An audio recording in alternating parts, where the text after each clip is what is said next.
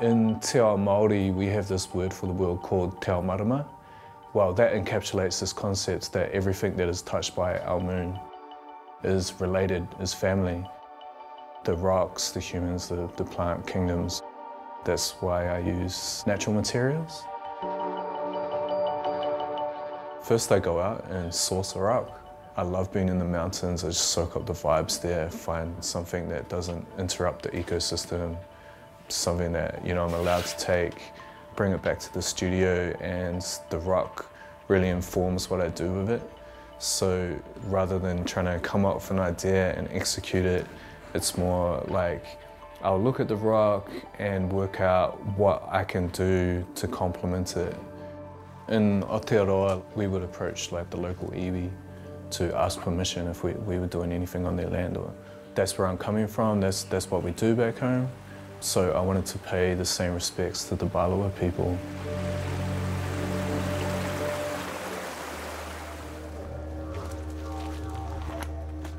Yeah, okay. G'day, yeah, your brother. Yeah, good to meet you, Russ. Yeah, great to have you along here.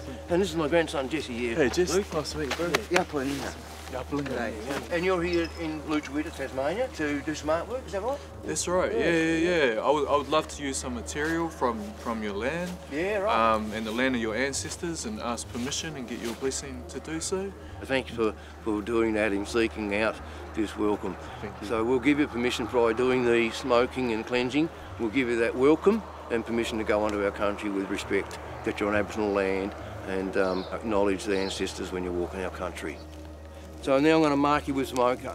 This is a very special stone we get from the ground, just out here at a special ochre pit, and we know it's a sacred place. When you put this ochre onto your body, it connects you to that country. So when you walk on Lutawita, you walk on the country with that connection to our land. So I'll just mark the back of your hand and a little bit on your forehead, just to connect you to our land. So when you're out there on our country, you know that you go on country with permission and acknowledge the Aboriginal culture and heritage. Thank you. Welcome. Thanks, brother. Sure.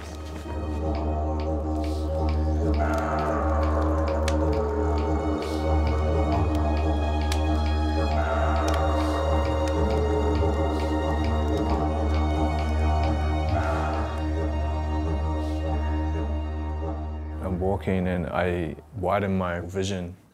I don't really look at anything specific, but I just become very observant if something catches my eye, and usually I'm looking for symmetry, but sometimes I find something else unexpected, like some kind of asymmetrical shape that I think, you know, oh wow, that's a really interesting shape. It's beautiful.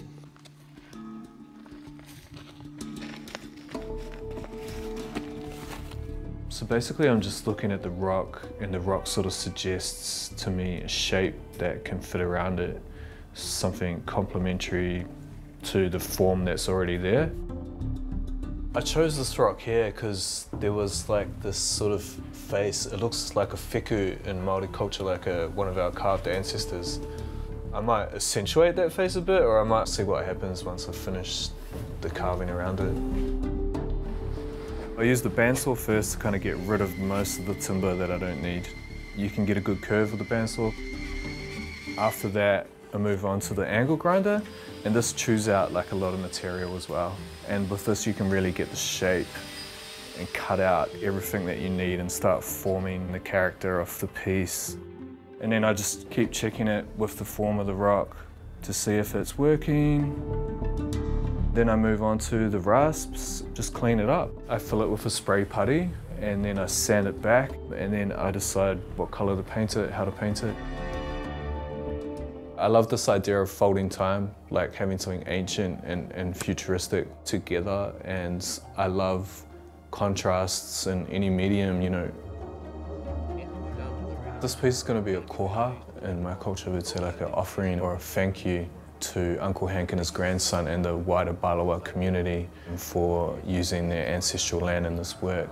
So that's the idea behind this sculpture. I feel very honoured that I can use these rocks from there. So I'm excited to give this to them, yeah.